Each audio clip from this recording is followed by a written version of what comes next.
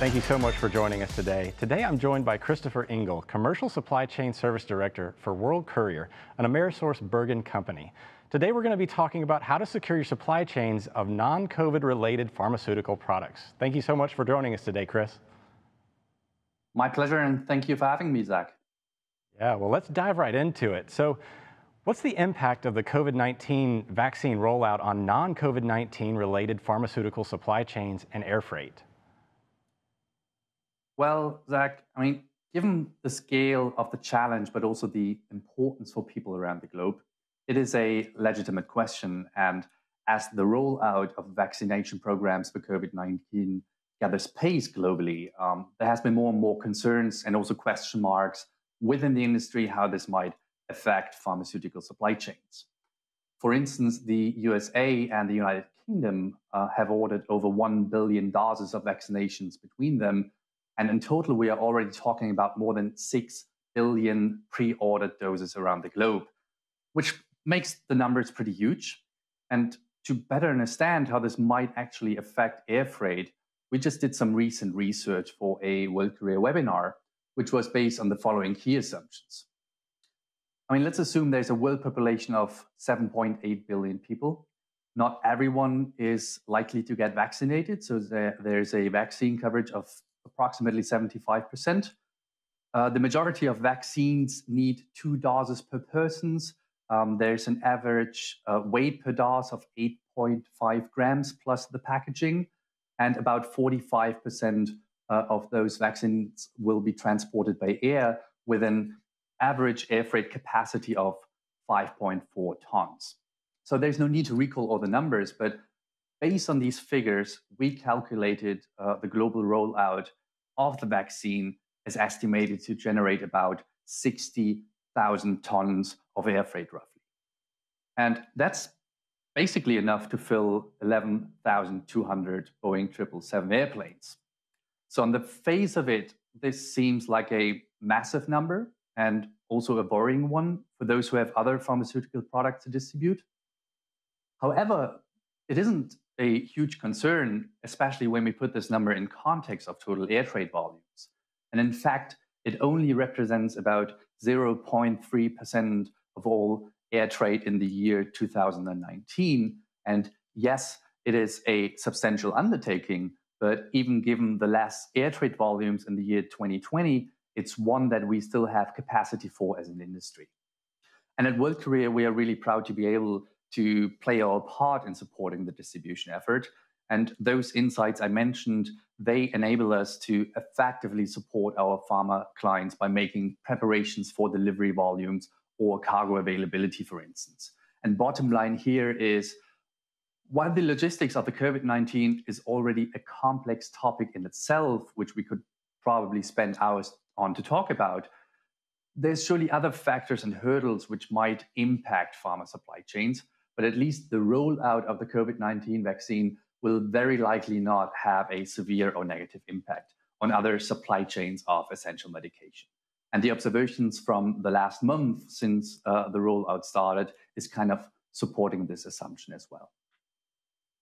That's a great perspective for sure. Those numbers can sound intimidating, but I guess when you put it against the backdrop of what's going on, that's really good insight. So, in your opinion, what are the greatest distribution challenges for pharmaceutical supply chains these days?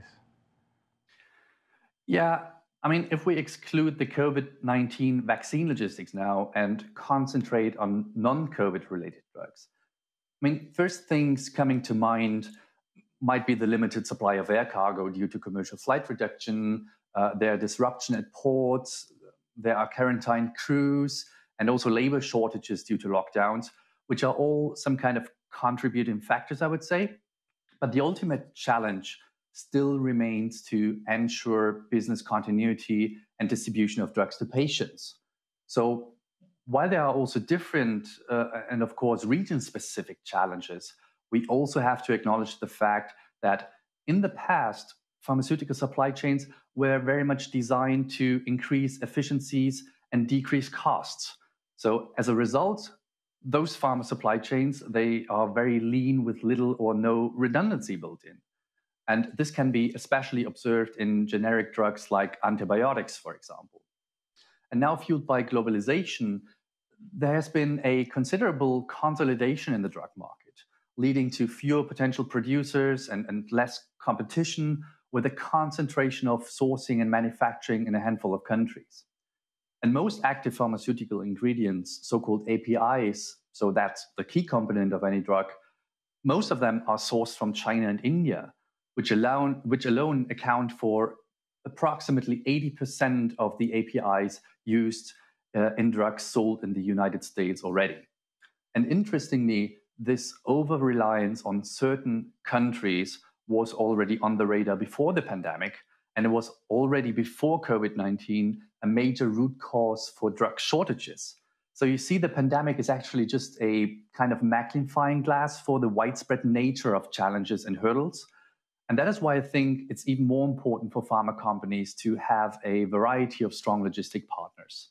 So partners for the everyday challenges, but also specialty providers that have the ability to support the upstream activities of drugs during the whole drug product life cycle, starting from sourcing the raw materials and APIs, during the manufacturing process, but also for distributing the finished drugs under, let's say, complex and limiting conditions.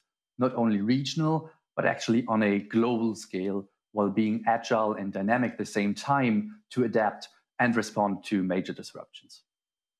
Yeah, I think you could probably apply a lot of those challenges to a lot of other industries as well. So how will the pandemic reshape the future pharmaceutical supply chain?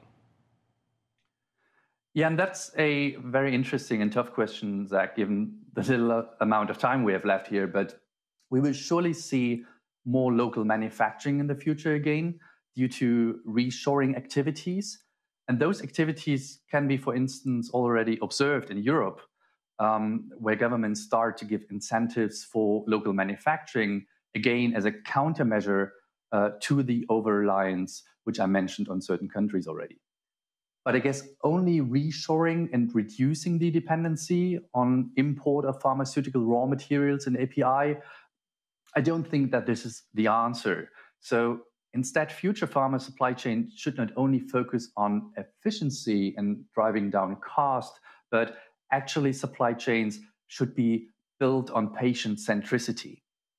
But of course, there's no one size fits all for that. And the pandemic clearly demonstrated how important specialty logistics is to kind of maintain business continuity. And COVID-19 was definitely like a stress test for all the pharmaceutical supply chains and their corresponding contingency plans in place. And it proved that having a plan B is essential. But even more essential is to have a plan C or plan D. So even without having a crystal ball myself, we will probably see more diversification on the manufacturing side, but also on the transport and logistics solution side. Yeah, I think it's going to be an interesting ride for sure to see what comes after all this kind of settles out. Well, thank you so much for all those insights, Chris, and thank you for watching. And be sure to check out FreightWaves.com for topics like this and other freight market intelligence.